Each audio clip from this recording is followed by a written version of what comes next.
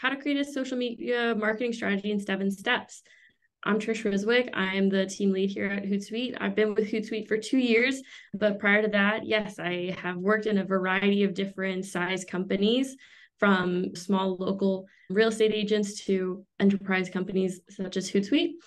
For those who are new to Hootsuite or haven't heard about Hootsuite before, I just wanted to give a quick little overview that we are a social media management service tool that empowers businesses and individuals and organizations to manage their social pages from one dashboard, schedule, post, track, and reply to messages all in one place.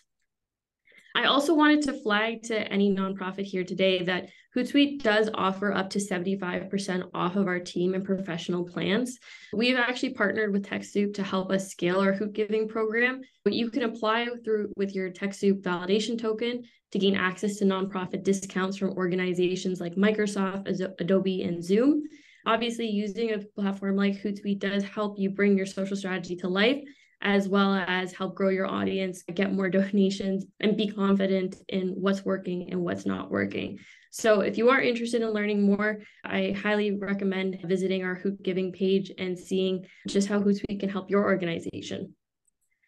I understand that we have about 30 minutes today, so if you have time to stay to the end, I hope you do, because we do have a lot of free templates that I'm going to be handing out throughout the presentation that can help you get started. But yeah, let's talk about why you're here today. So 7 steps to building a social media marketing strategy that you can share with your entire team. And you should be sharing this with your entire team. So in nonprofit organizations, you might not have one dedicated person who's working on your social accounts. So whoever has access to your social pages should understand why you're doing what you're doing on social. So why do you need a social strategy? Can't you just post willy-nilly and hope that it connects? No. A social strategy helps you outline your social media goals, tactics, and what you'll do to achieve them. It can also include what metrics you're tracking to help measure your progress. It also highlights what networks you're posting on and what roles and responsibilities each player on your team can help cover. Let's get into it. We've got 7 steps to go through. Some are a little bit more dense than others, but we're going to start off easy with choosing goals that align with organization goals. A winning strategy starts with clear goals. Without goals, you have no way to measure the effort you're putting into your socials. You've likely heard this before, but each of your social media marketing goals should be SMART: specific, measurable, attainable, relevant, and time-bound. Some of the examples of a SMART goal are what I have on screen here today. So increase brand awareness through post reach by X number of percentage, increase traffic to your website by X number of percentage, increase volunteer leads by X number of percentage, increase signups by X number of percentage. You do want to go even more specific with that. These are like a high level one. So you'll want to add, like I said, a time-bound date of a completion on. And you'll also want to maybe get more specific as to what network these goals are going to be helping you on. So are we increasing volunteer leads on TikTok by this amount in 3 months? That's the kind of goal that you're working towards with your organization goals. Step 2, identifying your target audience. So many businesses, organizations have this lovely idea that everyone is your audience.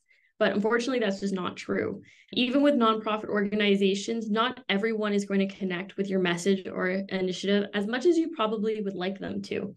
So that's why you do need to identify your audience.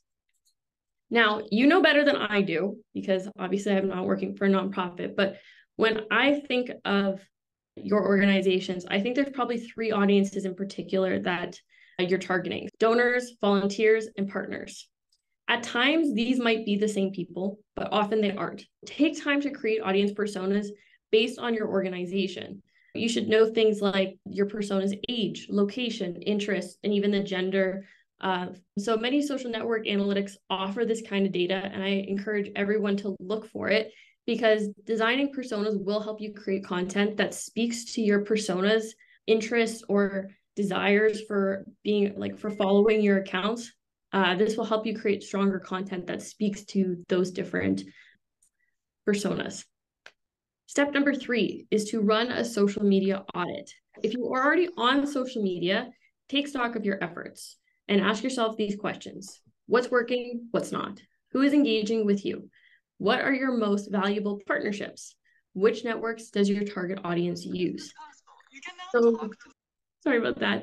So running an audit can help you discover if some of your social efforts aren't delivering or which social efforts are delivering. So a good example of this would be, say, if your Facebook page is consistently underperforming, you might consider sunsetting it, especially if you've got a page like Instagram that is consistently performing well. This is also a great time to uncover any imposter accounts that might be using a similar name to your account to potentially scam donors. These are just little things that you can do to make sure that your brand voice is not getting potentially disrupted by any other voices on social, because it happens. There's a lot of people out there who want to take advantage of organizations by trying to replicate what they're doing. So this is just another way to make sure that your brand is safe at all times. We actually do have a template for running a social media audit that can help you do it quickly and effectively. I believe all of these links are going to be sent out. Oh, here it is. Oh, it's already in the chat. Okay, perfect.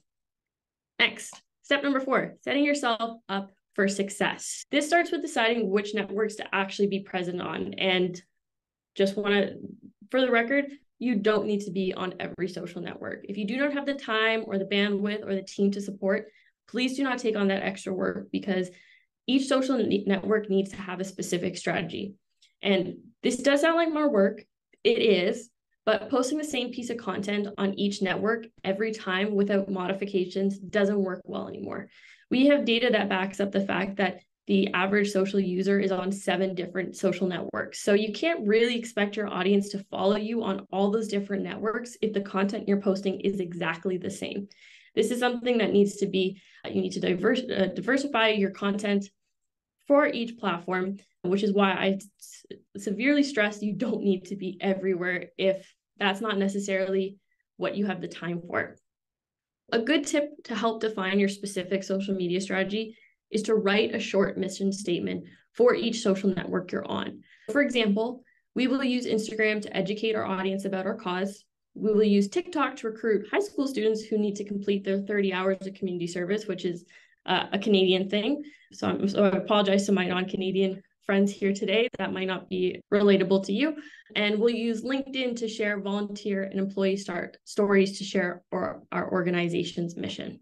So those are just a couple of examples to help define. The next level of this is making sure your social profiles are set up correctly. On the screen here, I have an example of Giving Tuesday, and this is their TikTok, Instagram, and LinkedIn page. Now, the one thing that I noticed instantly when I was looking at their page was that their social bio is different on every single network. There's keywords like generosity that pop up across the board, but even just looking at the content and how it differs from Instagram to TikTok, you can see that they have really taken this to heart and making sure that they diversify their content for each platform, as well as making sure their bio is set up specifically for the platforms they're on. So little things like this help you reach wider audiences. Excuse me. You'll see like we have their hashtag is featured on them as well. So again, there's that consistency. It's not on LinkedIn because they don't see that hashtag audience there like you do on TikTok and Instagram. So other things you can do is to just make sure you filled out all the profile fields, add a donation button where you can to your social bio, include keywords people use to search for your organization, use consistent branding, so logos, images, etc. across all networks. Again, good example here, they have the same logo across their 3 pages. You can definitely see that blue coming through with their banner up on LinkedIn, as well as even in some of their images on TikTok, and you can really see that blue coming strong on Instagram. And I would also say take advantage of TikTok for Good and YouTube's nonprofit partner programs to access additional features that could potentially increase your reach and visibility about your organization. Step number 5, create an inspiration board. So in one of my previous jobs, I actually had a board that sat above my computer on my desk. And this included my company's colors, fonts, and logos, but it also included a variety of other brands and businesses that really inspired me. Now, these weren't people who were in my industry necessarily. A lot of them were people that I just took a lot of inspiration from, that I saw that they were doing cool things that I knew that my brand could copy. And the truth is, you can actually pull a lot of inspiration from social accounts that aren't nonprofits. I would suggest looking at brands that have similar audiences to you or just brands that you enjoy following. Another way to pull inspiration is ask your followers what they want from you. So run a poll from time to time on LinkedIn, Twitter, or Instagram, or just ask people to leave a comment about the kind of content that you've been posting lately. This is also a really great way in case you're new to social and unable to run a social audit for your own channels. It's really good to take stock of what is already out there. What are other people doing?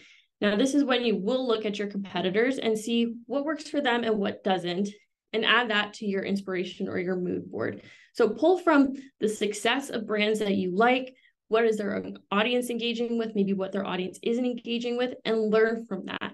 And that's why I say you can pull a lot of inspiration from accounts that necessarily aren't like you, but share a lot of the same values or share very similar audiences. So step number 6, we are flying through it today. When you're strapped for ideas, you do really want to lean on your social media content pillars and buckets. These content pillars and buckets will save you big time. Your content pillars are about 3 to 4 messages that connect with your social goals. I've included an example of what Hootsuite does. As you can see here, we have content series across the top, pillars across the bottom. At Hootsuite, we have 3 pillars that we use when we're creating content. Our massive one is our social media manager problems. That's our main audience. Those are the things that connect the best to our audience. Those are also the things that we want to make sure that we're doing consistently to encompass exactly what our goals are. So the next part here is you'll see community highlight and product updates. So some pillars that you might have would be fundraising, events, volunteering, or your organization story. The next level of this is identifying your social buckets. So these are what your social posts should be about. So we can pull from any of them here, but I'll do meme magic because that's a little bit more fun. So we love using memes to promote our products and to share relatable content. And we can apply this to a lot of things that we do, but most importantly, it connects best to the social marketers that we're targeting. So to extend this process, we have a much larger chart that goes into details about what networks we can post content on, what content types we should be posting, so video, carousels, PDFs, link list posts, and what is the lift for accomplishing this task? So is it an easy one, or does it require more work? Does it require other teams to participate in? Which I think would be a really important aspect if you're looking to create a similar structure within your organizations, because like I said earlier, if you don't have a dedicated person who's helping with social, or you do require outsourcing some of your content types, this is really helpful to know how long is this roughly going to take. So when we get into my next step, you have something there to help you. Let's get into it. Final step, number 7, create a social content calendar. The final step in this process is to build a posting schedule. And this is incredibly helpful because once you schedule everything you want to do, all you need to do is create it and then post it. Now, with Hootsuite, you actually just have to create it and schedule it, and then we'll take care of the posting for you. But if that's not an option right now, no problem. We have a template for that. So especially if you have multiple people helping to manage your social networks, having this calendar can help you split up jobs or efforts. If you have volunteers that will help you with your social pages, you can actually show them the calendar with the deadlines and they can take care of the rest. So like I said, we do have a template for this. It's very detailed with multiple pages. And because taking one takes time, it's nice to have a template ready to go. And you can also modify it in any way that you see fit, especially if certain things don't fit with what your organization's goals are. Go ahead, make a copy, change whatever you need to. This now puts into action your social pillars and buckets that we just talked about. So visually, you can actually mix your content and decide what works best for you. It also is really helpful when deciding like what places to be on, like what networks to be on, who's doing what, and how does this help with your goals? If you are starting from scratch, a good rule of thumb is the 80-20 rule. So 80% of your posts should inform, educate, or entertain your audience, and 20% should directly promote your organization. I know that there's probably a lot of people who are like, no, we just have to promote 100%. Unfortunately, that's not going to build your brand identity or your brand awareness. In marketing, you've probably heard this before, so I apologize if this is repetitive, but you have the marketing funnel. So you have the top, middle, and bottom of the funnel. When it comes to social, that 80% of that 80-20 rule is your awareness. So building that identity, building that brand loyalty, and basically building a reason for people to engage with your content. You theoretically can't expect every post to be bottom funnel, a hard sell. We want you to visit the website. We want you to donate here. We want you to take an action, because that's not how people are going to get to know your organization as your organization. If everything you post is that hard sell, then what is the audience necessarily getting from you? What education are they getting? What if maybe I want to donate to your service or another one? You need to build that brand loyalty up before you can really ask people to take that next step, to move down the funnel. So I really stress this. I know it's sometimes very difficult, but even at our own company, we've really taken a more relaxed approach with even our bottom of marketing funnel, because we found that the brand awareness and that brand loyalty that we can build from targeting more of a higher volume of our content as that awareness play has done substantially better. Now, I have a bonus template because I know you all are very busy. This can seem like a lot of work to put together, and believe me, it is. So I'm very happy to share that we actually do have a social media strategy template that's designed specifically for nonprofits.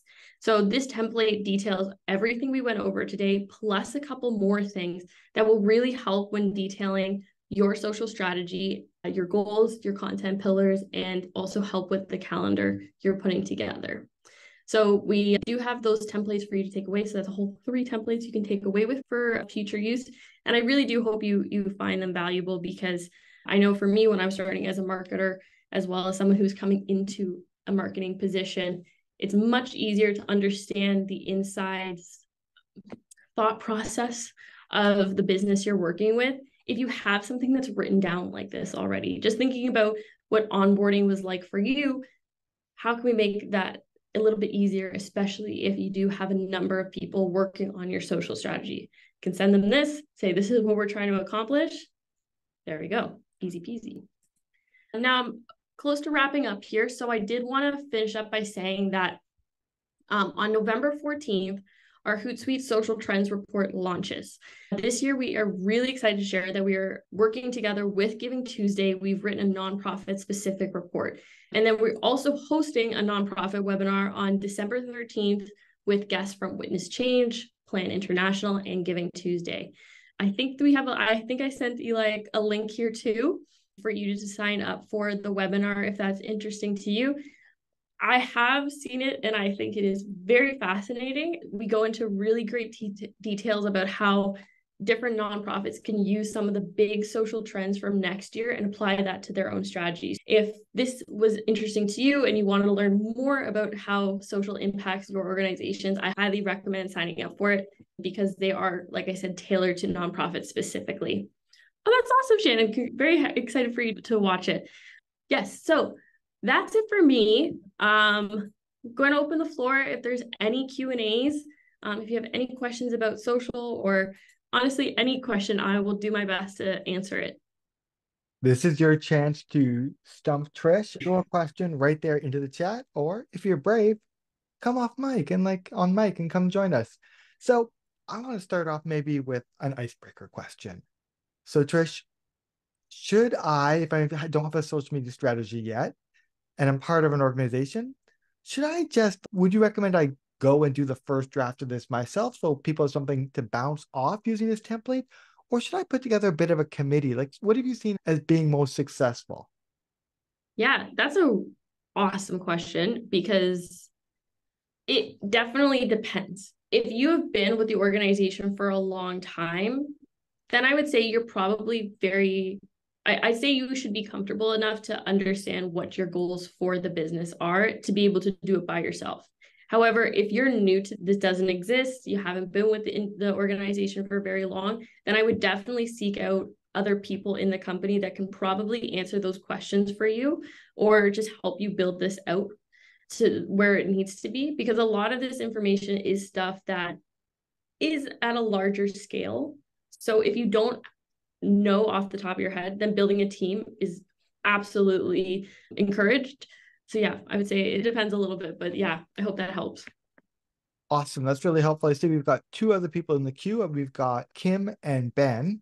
Kim, do you want to jump on mic, or do you want me to read this out for you? I answered part of Kim's question based on my own Awesome. experience Let's working with let's tackle that organizations. here. So Kim asks, are there resources or tips for building strategy around short-term projects, say, and this is a story you're going to hear a lot, a fundraising campaign? Like How Giving do you Tuesday. recommend we come at that? Yeah, so that's a great question, especially because I can answer that very confidently. Even at Hootsuite, when we have short-term projects, we always create a strategy around them. So you may find that a good exercise is to create a build strategy template for short-term projects and then long-term projects. But you will find that the initial build of them is very similar. So identifying what the goals of this are, what would you like the end result to be, and then the steps you're going to take in order to get there. For like a short-term fundraiser campaign, technically would maybe different than say like a volunteer campaign. So you're the best person to understand what needs to happen or what that needs to look like. But resources, I would need to go into the Hootsuite archives to see if we do have a resources. I think if you just give me 2 seconds, I actually think maybe I was sent one the other day. So let me just double check. Oh, I think I was sent one. Fundraising tips for social. Let me just pull this up really quickly. What drives donations? Here we go. Okay, let me know if that, oh, it looks like I am sending this directly to Ricky. I apologize. Let me know if that works. I do know that we did a nonprofit webinar series earlier this year that did talk about this. So this might be a more helpful place to grab some tips from, as long as that linked work. Sorry, looks like it didn't Awesome. work. And Ricky just showed it out to everyone. It's perfect. Great. I've got a question here from Becca, which is more on the benchmarking number side of things. So the question is, when we are setting goals, Showing yourself oh, up. go for it. No, maybe not. Okay, so Becca asks, when we are setting goals, how do we know what are realistic numbers to choose for that? So, for example, I want to grow my Facebook followers by X percentage. Is there like sector benchmarking so at least I can have a sense of, am I making up a crazy number or a number that others like my organization have been able to achieve? Yeah, that is a fantastic question. I would say and again, this is assuming, Becca, you've done this for maybe like even a year. If you have at least a year worth of data, this is something that you can pull from your own resources to help determine what next year looks like. Now, if you don't have that information, you haven't kept track, or you're new to this, I think we did create something. Let me just look up really quick. It was like engagement rates of 13 industries. Let me see if this is it. I think we have nonprofits in here. So this was like the engagement rate for across all networks. Yeah, okay. So I can't give you more than that, I think, right now when it comes to followers. We do have tools in Hootsuite. So we do have a competitor benchmarking tool that does allow you to actually see what your competitors are doing. So you would probably get a better idea of where your baseline is, but it's hard to do without that kind of data. So I'd say start with this, because this at least helps with engagement rates across all industries. So that could be engagement rate based off organic. This is organic. Yes, this is organic rates. So this is at least something to help, but unfortunately, the best data that you have to set those benchmarks is your own data. Right. So it could be something like you're going to take the next 6 months, track like crazy, and then in 6 months, that's when you're going to start building those.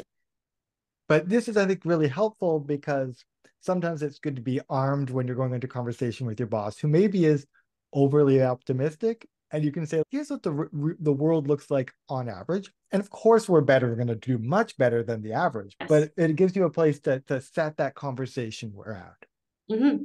Yeah, because it is hard. Like when I first got started working for a real estate agent, he was very much look at all my competitors, and that's I can only look at their public information, that like their likes, followers, that kind of information, and start from there. But truly, your best baseline is yourself. And something that I even told him was we need to start tracking for the next, like I said, 3 to 6 months before we can really set realistic goals on what we can possibly accomplish. Yeah, if you do have a boss that's a little bit pushy, unfortunately, that's a tough conversation. But Richard, do you have your hand up? I do. Awesome. Yeah, what I was going to ask, I just subscribed and took advantage of through TechSoup and got the discounted rate. Mhm. So I just did that a few days ago, and I'm going to do the boot camp. But are there some other learning resources to learn the system that you would suggest so that I can become? I'm not the most tech savvy, but I want to become proficient. So is there something else you suggest?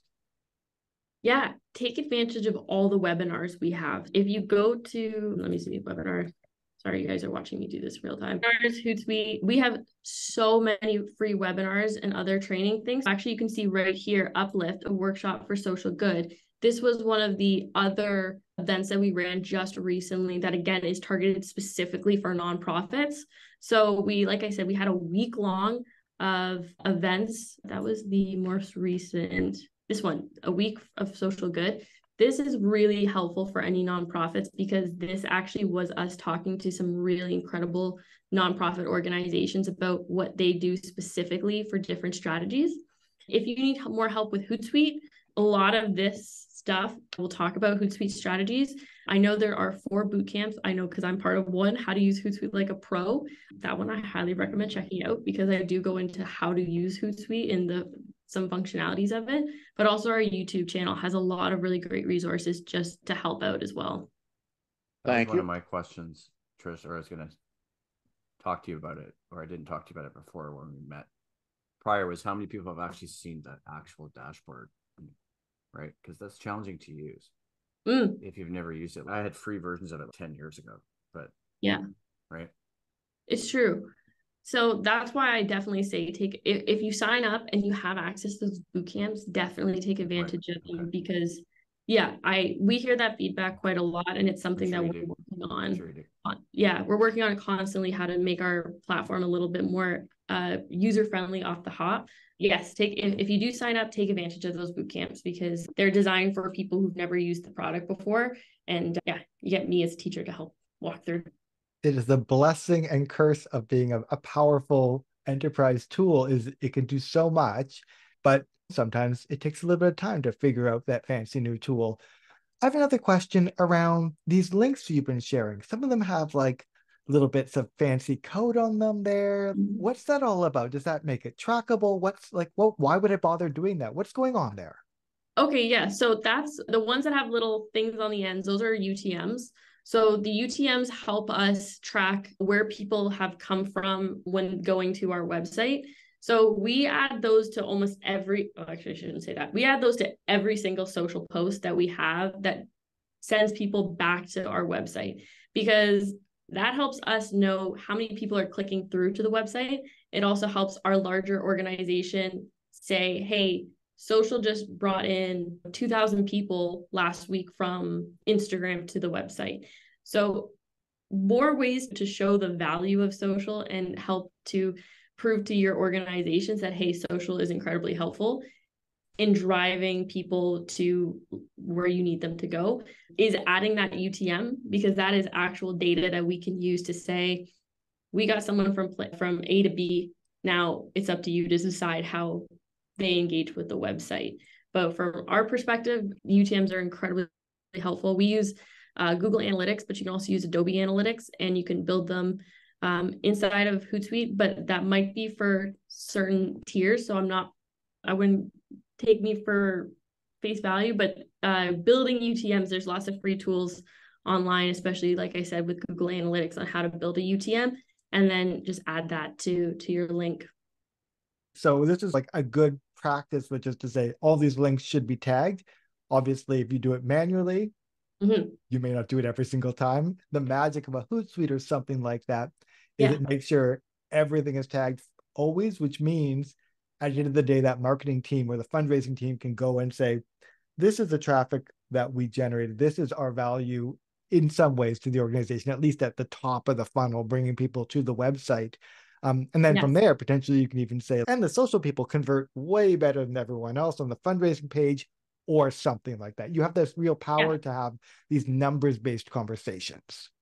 100%. It's also so helpful too when you're testing different types of visuals. We call it A/B testing when it comes to ads, and it can be applied to basically everything that you're doing. So if, for example, you have a fundraiser coming up and you've got a few different types of assets and you're trying to see which convert the best, this is a fantastic way of doing it, because if the whole point of your conversion is get people to the website, okay, based on what asset performed the best, which one drove the most engagements, these are all things that can help you create a more robust strategy, especially when it comes to the content creation side of things, because then you can look at your 3 options and say, what was the difference in copy? What was the difference in the visual? What time did we post it at? All of those things to help contribute to the success, which is how did we convert? How did we get people from point A to point B? And what piece of content helped us get there? So all of that kind of stuff and all those tools that are available to you are, they can definitely get long and ugly. That is for sure. But those are other things that we have in Hootsuite. We have short link shorteners too, so that you don't have to look at those long, ugly links. But if you're new to UTMs, highly recommend checking those out. Nice. And I think, Becca's actually offering some really interesting insights about, one, here's a basic UTM builder from Google if you just want to experiment with this manually. And 2, you can also use this, as Becca's talking about, to say, if you put a QR code up there and put like a unique link behind that, you can even say like the QR code drove this much traffic versus other links to the website. So you can even put up a poster and know exactly how that poster performed for your campaign. 100%. Yeah, we love a good QR code. I would say don't use them too much because they can get a little repetitive, but yes, QR codes are awesome for helping exactly what you said, Eli. Isabel, it looks like you have a question too. Hello, there we go. Sorry, I muted myself on my headset. So it's totally fine if you're unable to answer this. But I am part of a nonprofit that is a choir. And so I find myself somewhat restricted in what I could post. I guess I haven't had experience in marketing choirs before. And so we really have, and other than that, I don't really know what else to post. I was wondering if you had any ideas on what other things I could throw in there. Yeah, for sure. At choir, just want to double, just so I know, choir, singing, you've got a group of people. I have a few ideas. I would say record your practice sessions if you can. I would say you could meet the different people on your choir. So I can just picture her like having a TikTok account where you're doing introductions to people and asking them questions like, what's your favorite warm-up song? What is your favorite this?